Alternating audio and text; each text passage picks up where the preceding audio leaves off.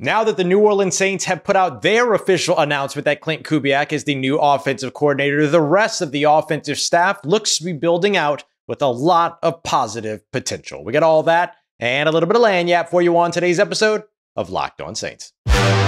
You are Locked On Saints, your daily New Orleans Saints podcast. Part of the Locked On Podcast Network, your team every day.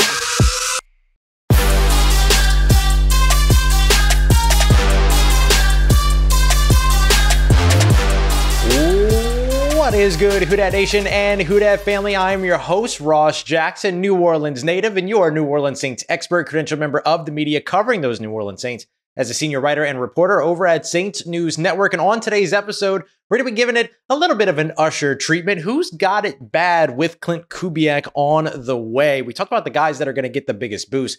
Who potentially loses a little bit of ground in this new system? We're also going to be taking a look at the new wide receiver coach option for the New Orleans Saints. Keith Williams interviewed, and he's got some very interesting ties to this New Orleans Saints team. And before we get to all of that, we're also going to take a look at the way that the Saints offensive coaching staff is filling out, with now offensive line, running back, and QB coaches expected to be hired, along with a new addition as well. So appreciate you very much, as always, for making us your first listen of the day every day. And of course, for being an everydayer here on the Locked On Saints podcast. Today's episode of Locked On Saints is brought to you by our friends over at Game Time. Download the Game Time app, create an account, and enter the promo code Locked On for $20 off of your first purchase. So the New Orleans Saints finally made the announcement, the official announcement from the team, that Klint Kubiak is and will be the offensive coordinator for the New Orleans Saints beginning here in the offseason of 2024. But along with that,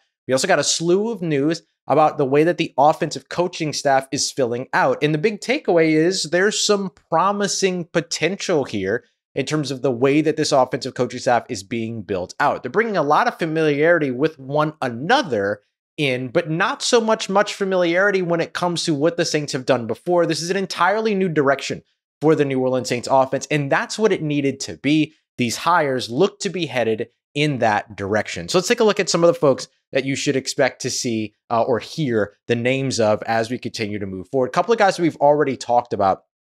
Offensive line coach John Benton. He's the guy that's overlapped with Kyle Shanahan in Houston as well as in San Francisco. He overlapped with Klint Kubiak's dad, Gary Kubiak, in Houston as well. Spent time with Klint Kubiak also while in a couple of different places where they went, including Minnesota and all that. So there's just a ton of connections here all over the place when it comes to John Benton. And the thing that you like about John Benton, and I've mentioned this on the show before, but just as a recap, when he has arrived in places that have given up a lot of sacks on the offensive line or has not gotten a run game going, the longer that he's been there, the better the protection gets, the better the run game has gotten. That's a consistent trajectory you can see throughout his time in Houston, in San Francisco. Even the year that he was with the New York Jets, the offensive line in terms of protection was still a big issue. How much of that was Zach Wilson and all the other quarterbacks that had to play that year, though, as part of that conversation. But when Breece Hall was healthy and they had their run game healthy, they were producing on that run game as well. John Benton did take 2023 away from the NFL, much like Chris Richard did a few years ago, and now is set to return to the NFL here in New Orleans, working with a guy like Klint Kubiak, who is going to bring that blend of his dad's system, the Gary Kubiak system, and that Kyle Shanahan system, both of which John Benton has a vast amount of experience working within. So a good partnership there. Similarly, look at the quarterback spot. Andrew Janocko expected to become the Saints quarterback coach. He spent 2021 with Klint Kubiak in Minnesota, working with Kirk Cousins, and they worked at the exact same capacity. Andrew Janocko was the quarterback coach. Klint Kubiak was the offensive coordinator. Kirk Cousins, of course, was the quarterback. He threw for 4,221 yards, 33 touchdowns, 7 interceptions in that season. But they were let go when they did the whole regime change away from Mike Zimmer, brought in Kevin O'Connell, brought in their own wide zone sort of concepts and things like that. And that's what led to their departure. That's what sent, Janocko around to the places that he's made stops at since. That's what sent Klint Kubiak to Denver for a couple of years and then eventually San Francisco last year. And finally, the newest addition that we're expecting, or not the newest, the second newest, but the newest position coach addition that we're expecting is Derrick Foster, the running back coach for the Los Angeles Chargers. I almost said quarterback coach. Running back coach for Los Angeles Chargers over the course of the past few years. So he's worked the last 3 years with the Chargers, has worked closely with Austin Eckler, Joshua Kelly, and other running backs over there. And I think that when you look at this one and you look at the numbers that Austin Eckler has put up, then you're probably not very inspired by this hire. And I understand that. But here's what I'll say. As a running back coach, you don't call the plays. You don't choose the usage of that running back on game day. You don't choose when that running back is on the field, off the field, what the personnel package is, what situations they're utilized in, what situations they're utilized for. You just get them ready for what the system is. So if you pair a good running back coach with a play caller that's struggling, which is what we've seen in Los Angeles for the past couple of years, whether it be Joe Lombardi or even Kellen Moore, who struggled there quite a bit. And then, of course, all the bad decisions made by Brandon Staley and when to go for things, when to not go for things, leaning on the quarterback a little bit too much, going away from the run game early, all this other stuff, then maybe the numbers don't look great. And I'll give you an example of this that you'll know intimately. Joel Thomas, the New Orleans Saints former running back coach who's now departed to be the running back coach over with the New York Giants. He became the Saints running back coach back in 2015, working in concert with folks and things like that, but eventually became the sole running back coach. During that time, he was working with Alvin Kamara, Mark Ingram, Alvin Kamara, Latavius Murray, all that, starting in 2017. And look at how good Alvin Kamara's production was early on with Sean Payton as the play caller, and look at how much it took steps back with Pete Carmichael as the play caller, right? So I'm giving you that example as to say, nobody turned a nose up at Joel Thomas and was saying, well, Joel Thomas is all of a sudden a bad running back coach. No, he went off and got a job at the same position with one of the NFL's best running backs over in New York with Saquon Barkley.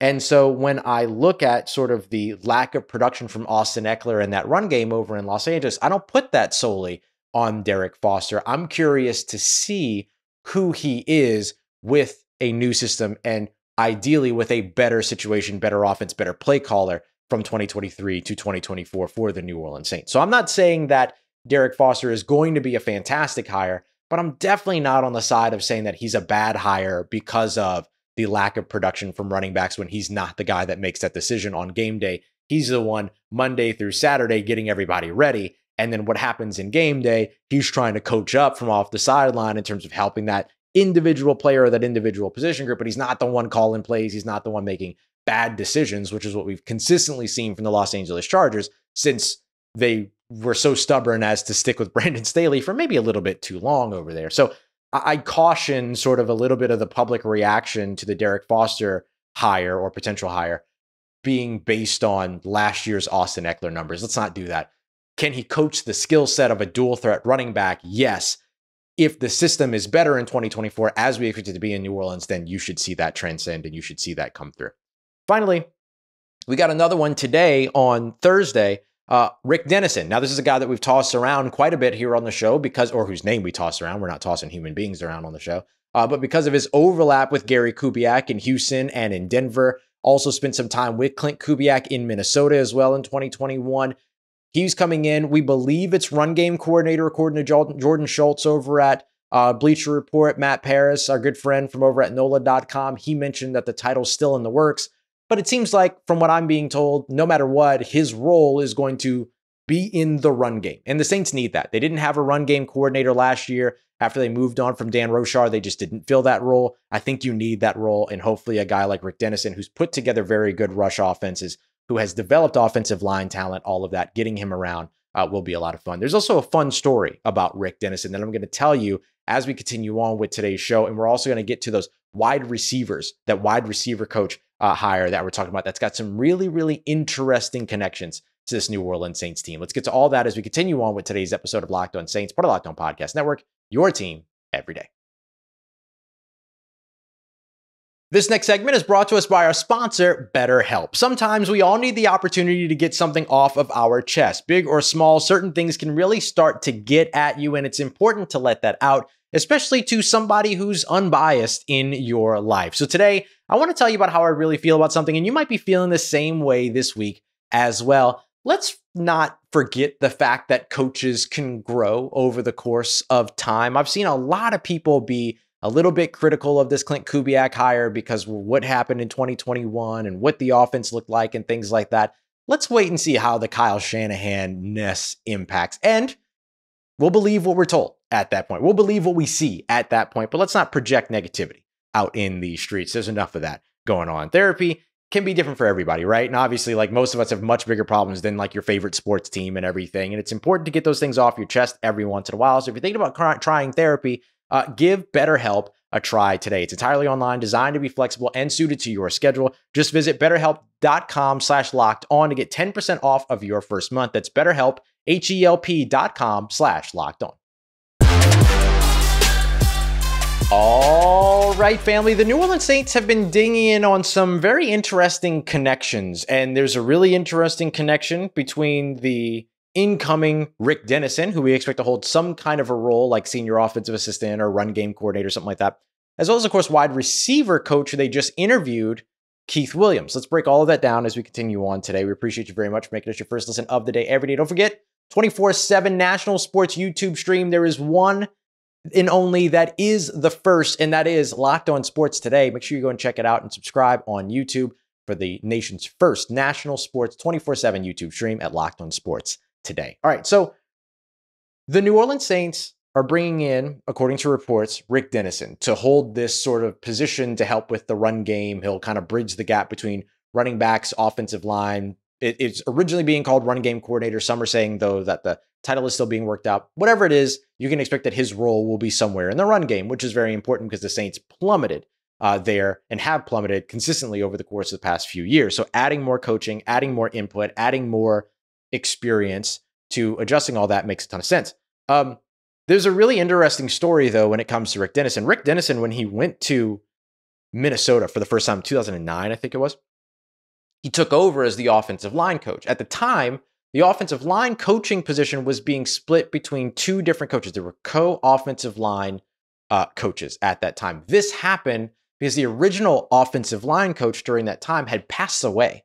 And so that happened. And then so they moved two guys into that position. It was never a, you're holding this position forever now kind of a situation, but like they needed to do something to get through that season and all that. So that's kind of how things went down going forward. So when Rick Dennison shows up as the offensive line coach and working with the offensive linemen and stuff like that, as well as other responsibilities that he held throughout sort of that period of time, he took over as the sole offensive line coach from two co-offensive line coaches. Those two offensive line coaches were Clancy Barone and Andrew Janocko, who are now on this staff. Now, I want to be really careful about how I lay this out because Clancy Barone, Andrew Janocko did not get passed over for that position because they were bad at the position or anything like that. It's just that like it was a weird, or not a weird, sorry, I don't mean to be inappropriate, but like it was a very unique circumstance that led to those two guys having to step into that role. So it's just kind of interesting the ties between Rick Dennison and two other guys that are going to be on staff. So the ties that the Saints are looking at, and this is what I want to highlight here,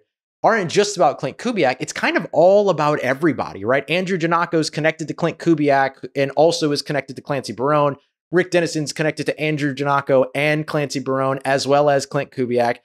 Rick Dennison's connected to Gary Kubiak, who's connected to John Benton, who's connected to Klint Kubiak, who's connected to Andrew Janocko, so on and so forth. See what I'm getting at here? There's a whole bunch of this sort of like connective tissue that happens between all of them. So it's an interesting way to create maybe the cohesion that needs to be there for a new system. So it's not about creating cohesion with what's failed. It's about creating cohesion about what you're hoping will succeed. And I think that's a wise and smart choice. Saints have really swung for the fences and have gone all in on allowing Klint Kubiak to come in, revamp this offense, restyle this offense, and have given him a bunch of guys that already speak his language. I think that's a smart choice. Something similar can happen with Keith Williams, who the Saints interviewed as the for the wide receiver coach position. He may not be the only one to interview. We don't know that he's the one that's getting the job or anything like that. We'll see what happens there.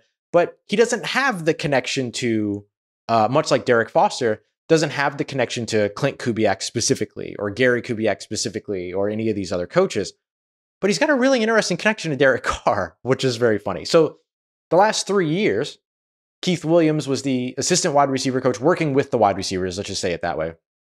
with the Baltimore Ravens. And look, when it comes to the Baltimore Ravens offense, that's probably not the story that comes out of Baltimore, right? Like, it's always the run game, it's Lamar Jackson, it's the quarterback, all that. But then when they brought in their new offensive coordinator and Todd Monken, and they started to kind of elevate this passing game a little bit, or at least get the passing game more involved, you could see a little bit of the benefits, the quick, development of young wide receivers. Odell Beckham Jr. didn't probably have the impact that we had hoped here in Louisiana that he would have, going to a new team, working with Lamar Jackson, all that kind of stuff. The tight ends have been a little bit more of the passing game than anything else. But again, how much of that is the offensive system versus how much of that is actually relevant to immediately the work that Keith Williams is doing, who wasn't the full-time wide receivers coach, right? He was the assistant wide receivers coach during that time. So the reason why I highlight that is because I think people can try to attach the negative to it there as well. But let's look at some of the things that he's done. So the last 3 years of the Baltimore Ravens, as we just highlighted, was Tulane's wide receiver coach 2012 through 2014. So he's got some Louisiana ties, which is helpful. And then before that, he was actually the wide receiver coach from 2009 through 2011 with Fresno State. So he was actually the wide receivers coach for the Bulldogs team, the Fresno State Bulldogs team that Derek Carr was a part of, and then ended up getting drafted out of that offense. So it is an interesting connection that is still there. It's different than the other connections, but there is something to that connection in terms of building that communication between the wide receivers and the quarterbacks. So let's assume that part of the issue early on in this season with wide receivers not running routes fully, not running the right routes, being confused, things like that. Let's assume that some part of that, even though some of it could have had to do with changing plays, the line of scrimmage and all this other stuff, but let's assume that some part of that, even if a play is being changed at the line of scrimmage, you got to know what that play is. Let's assume that some part of that was the coaching, and that's what led to the departure of Cody Burns, okay?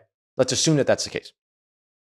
If that is indeed the case, then what do you want in your new wide receiver coach? You want somebody that's going to come in and be able to help the wide receivers see the field the same way that the quarterback sees the field. So if you bring somebody in that has a good knowledge of what that quarterback likes to do, you can help to translate that offense from quarterback to wide receivers, from wide receivers to quarterback. This isn't all about just helping Derek Carr's communication become one-sided. It's about getting things back to Derek Carr in a way that is translated in the meanwhile. So if what you're looking for is somebody that can kind of help to bridge that gap between the wide receivers and the quarterbacks, extend that connection, not that that gap is a chasm or anything like that, but if there is any type of lost in translation-ness happening, can Keith Williams, if hired, be a guy with intimate knowledge of Derek Carr, with intimate knowledge of the wide receiver position, obviously, be able to help to maybe bridge whatever that gap is, or not allow things to get lost in translation and instead help the translation happen. Much like we were discussing Rick Dennison coming in and having sort of this responsibility to the run game, he would kind of be floating in between as a run game coordinator, if that's his title, or if that's his job, sans title, right? Doesn't matter. His whole thing is flowing in between running backs and offensive line. So you got a guy in Keith Williams who could potentially help you create that flow between wide receiver to quarterback. Now, I'd still love to see that Brian Hartline news, right? Brian Hartline's interviewed for that, the Ohio State offensive coordinator, but we'll see what happens there. Hard to pass up those collegiate things. But hey, Brian, I don't know if you like recruiting 24/7, NIL, transfer portal, and then you got to recruit players that are coming in, but then you got to recruit your own players that you ain't got to do that in the NFL. You know what I'm saying? You ain't got to worry about all that. They're on contract. Come through. All right. Coming up next, who is the player that suffers the most or could potentially suffer the most? Let's say it that way. With Klint Kubiak coming in and that new offensive system. Let's break that down as we continue on and wrap up today's episode of Locked On Saints, part of Locked On Podcast Network, your team every day.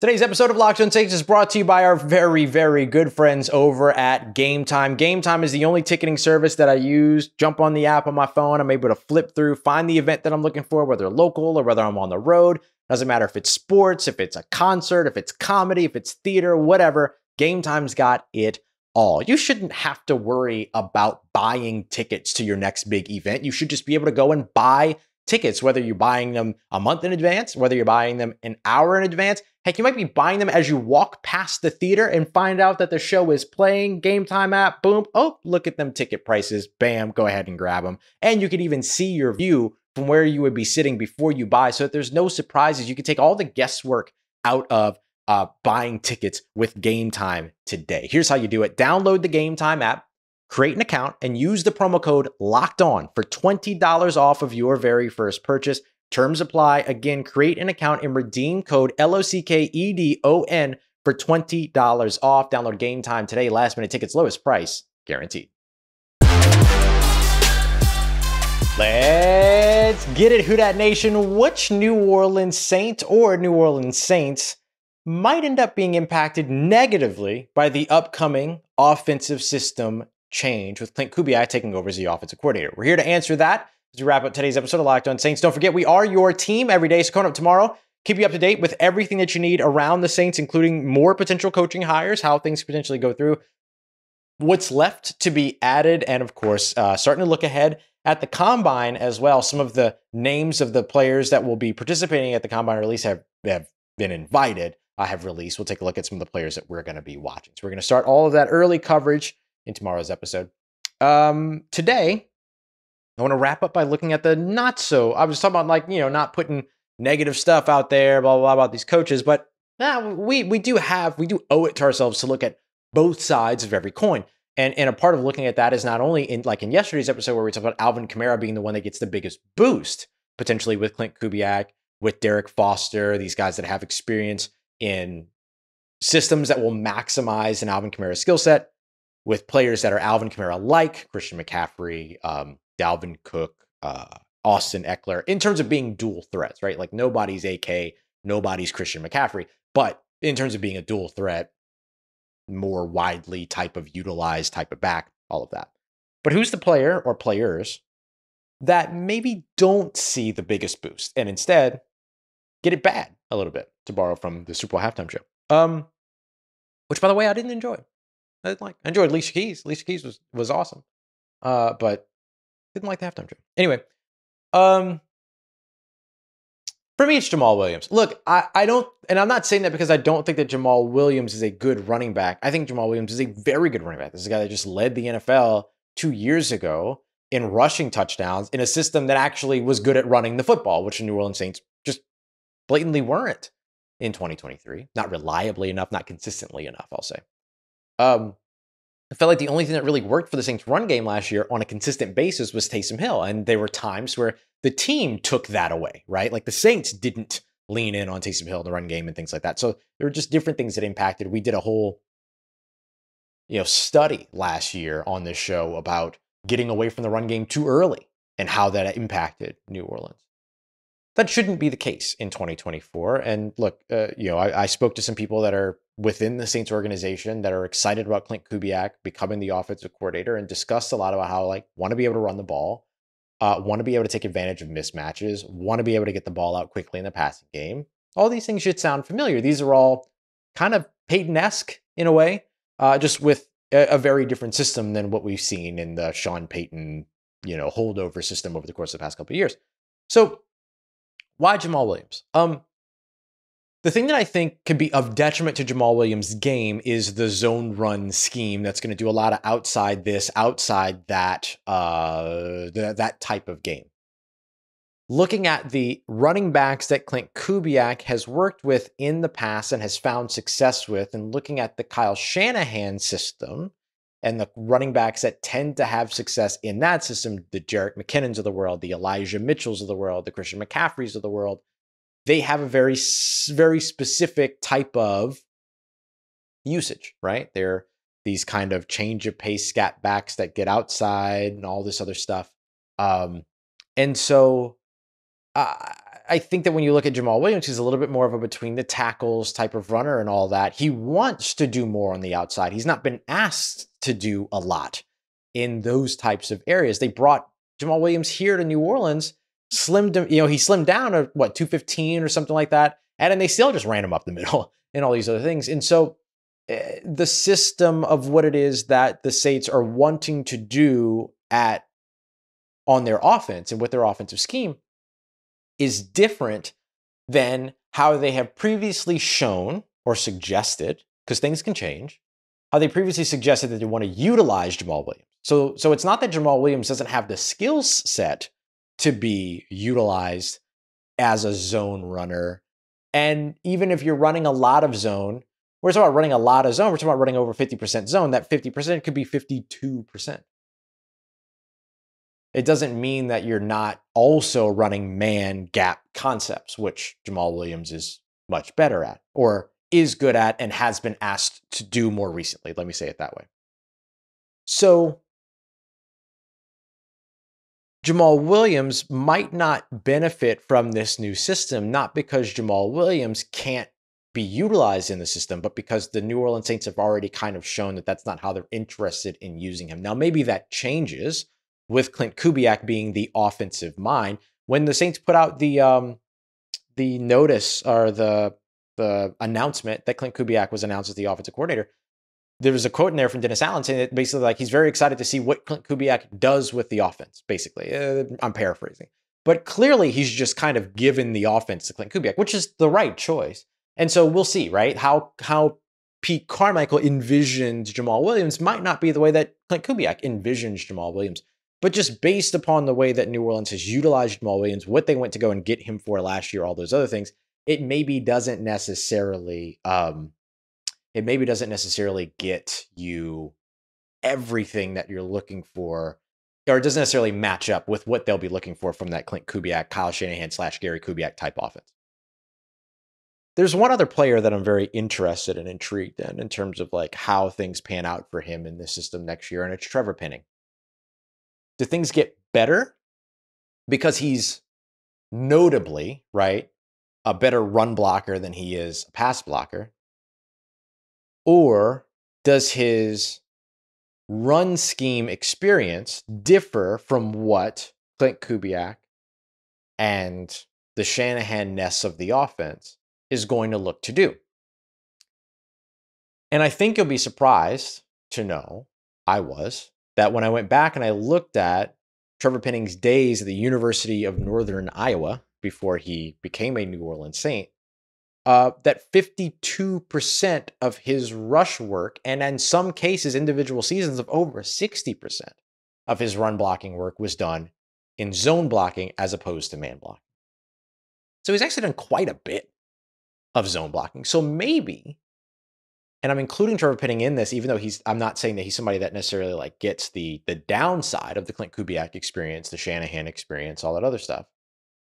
But he's a maybe and he's a question mark. But I was intrigued, and I was what's a word I can borrow from Sean Payton? Encouraged by the fact that Trevor Penning actually has quite a bit of experience blocking in zone run, and maybe that's why even in the run game last year, things didn't look so great because he was still learning a little bit more of like what the concept was from New Orleans and all that. So I think that the two players that stand out as the ones that have kind of like a little bit of a hurdle with Klint Kubiak coming in, whether it's that they have to prove that they can do, and this really is kind of the bottom line. Both these guys would have to prove that they could do something that they otherwise have not been asked to do in this building and on this team before.